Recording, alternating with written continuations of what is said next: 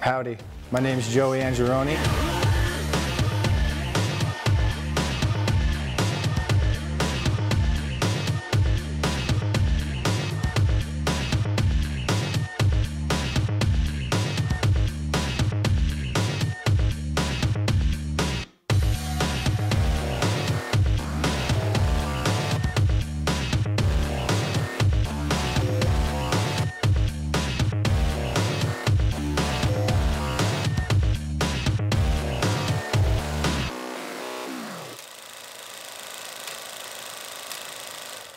My first sort of serious film is a film called Unclean. This guy is a newscaster, and ratings are low, so he realizes every time like a murder story comes up, ratings go up. So this dude just decides to start committing the murders himself, and then casting the stories the next day on the news. My teacher loved it, the other students loved it, and that was the first time I realized that I was sort of onto something. If you can make a good film that people relate to and they really, really like it, it's a good feeling. I'm addicted to that. That's what keeps me going. I've always sort of done ambitious films that like, you could see the impact, you know, like the passion.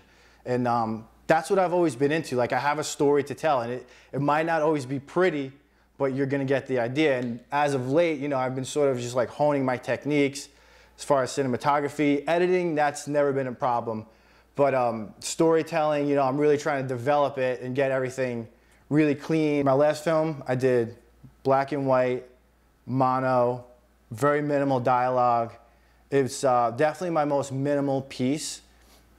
And then I think that kind of contributed to its success. My approach is raw, it's real, it's visceral, and it's gonna make you think. I burnt my arm with a cigar for my movie, The Warm War, just to make sure that it looked realistic. I don't mind a little scarification. I like dangerous filmmakers. Love Lars von Trier, Gaspar Noé, Jodorowsky, Terrence Malick. Big fan of the Coen brothers, Quentin Tarantino.